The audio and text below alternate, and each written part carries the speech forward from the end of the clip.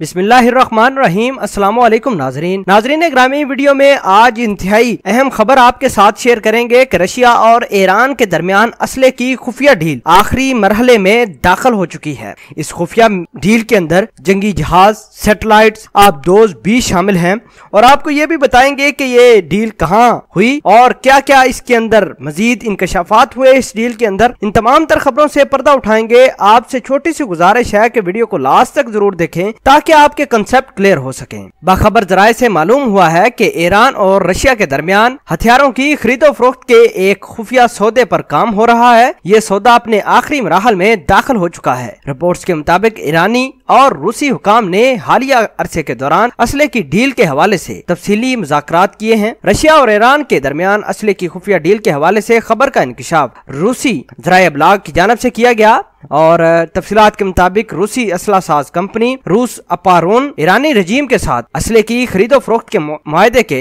आखिरी मरहल में पहुंच चुकी है। इस डील में रूसी कंपनी ईरान को दिफाई और पेशगी हमले में इस्तेमाल होने वाले हथियार फराहम करेगी। रिपोर्ट्स के मुताबिक ईरान को पेशगी हमले के लिए इस्तेमाल होने वाले हथियार फराहम करना वर्ल्ड लेवल पर गैर कानूनी समझा जाता है, क्योंकि सलामती कौंसिल की करारदाद 2231 में ईरान को इस नौइयत के हथियारों की खरीदो फरोख्त ममनू करार दी गई है। जब तक सलामती कौंसिल इसकी इजाजत नहीं देगा, कोई मुल्क इसे मोहलिक हथियार तेहरान को फरोख्त नहीं कर सके। इतलात के मुताबिक दफाई डील के हवाले से मास्को और तेहरान के दरमियान राब्ते मुकम्मल तौर पर सीगा राज में रखे गए हैं। ताहम रशिया और ईरान से ऐसे हथियार खरीद सकेगा जिन्हें वो आलमी कानून के तहत हासिल करने का मजाज नहीं। रिपोर्ट्स के मुताबिक ये डील अपने आखिरी मराहल में पहुंच चुकी है। इस डील में रूस के बड़े और आलमी सतह के हथियार शामिल हैं। इनमें दिफाई निजाम S-400 मिसाइल सिस्टम, सुखोई जंगी हथियारे, फौजी मकासद के लिए इस्तेमाल होने वाले सैटेलाइट्स और आबदोजे भी शामिल हैं। जराये का कहना है कि रशिया और ईरान के दरमियान असले की मज़कूरा डील के हवाले से बातचीत दोनों मुल्कों की आला सतही हुकाम के दरमियान हुई। ईरान की तरफ से असले के हसूल के लिए मुज़ाकरात वज़ीर दफा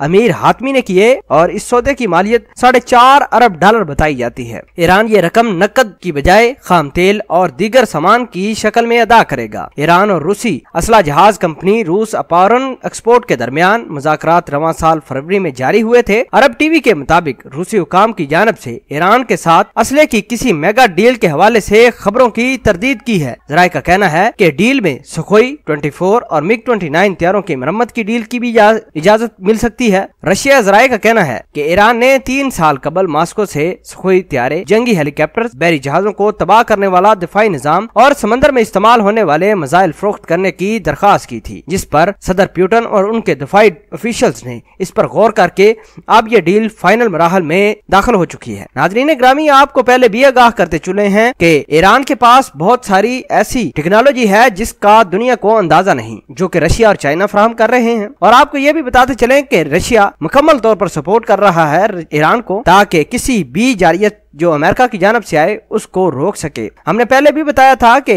जो अमेरिका का ड्रोन गिरा है ये ऐसे ही नहीं गिर सका और ना ही पॉसिबल है, क्योंकि वो दुनिया का बेहतरीन ड्रोन है और बेहतरीन टेक्नोलॉजी से ही उसको गिराया जा सकता है। वो टेक्नोलॉजी या तो रशिया के पास है या फिर चाइना के पास। जाहिर सी बात है चाइना और रशिया ने दोनों ने हाथ मिलाए हैं और उन्होंने इस बात का ऐलान किया है कि जहां भी अमेरिका कोई गड़बड़ करेगा रशिया उधर पहुंचेगा। रशिया को मात देने के लिए ईरान को मुख्तलिफ किस्म की टेक्नोलॉजी से लेस किया जा रहा है और इसी कंडीशन में उनका एक जहाज गिरा, उनका एक ड्रोन गिरा अमेरिका का, जिससे ये साबित होता है कि ईरान के पास खुफिया मालूमात के साथ साथ हाई लेवल टेक्नोलॉजी भी मौजूद है जो अमेरिका के खिलाफ इस्तेमाल हुई। बहरहाल आपको आगाह करते चलें कि ये असले की डील बड़ी ही मायने रखती है पूरी दुनिया के लिए, क्योंकि अगर ईरान को आबदोजें तबाह करने वाले मिसाइल मिल जाए, S-400 मिसाइल सिस्टम मिल जाए और इसके साथ साथ जंगी हेलीकॉप्टर्स मिल जाए, तो आप यकीन माने कि अमेरिका तो वैसे ही दुनिया से निस्तो नबूद हो जाएगा और उसके साथ साथ इसराइल भी जाएगा, क्योंकि आजकल इसराइल ने भी रोना धोना शुरू किया है कि